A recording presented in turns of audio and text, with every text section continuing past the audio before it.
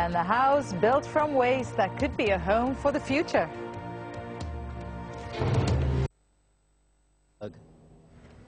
Forget bricks and mortar. Imagine a house made with sand, cans and tires that will help you reduce all your bills. With energy prices so volatile and the rising cost of housing, many people are now looking at green alternatives to traditional homes. Our Canada correspondent Daniel Lack has met the owners of a new type of home that costs little to build and even less to maintain. More than a house, Craig Cook is building a dream, a self-sufficient environment that once complete will cost Craig and his wife Connie next to nothing to run. It will feed you. Solar energy warms the stone interior and keeps things cool in summer.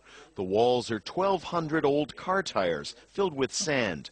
A wind turbine charges batteries, and wastewater is recycled through an indoor garden that provides fruit.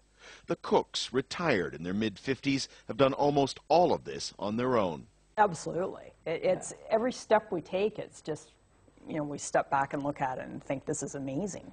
We can't believe, first of all, that we've done it ourselves. And it just, everything that takes shape is just so exciting. This here also, I mean, anybody can do this. Absolutely anybody. It takes care of its own sewage. The Cook's architect specializes in sustainable homes, which he says are catching on as Canadians watch energy prices grow and contemplate a future without bills to pay. I really like, therefore, the idea that the house is heated by sunlight.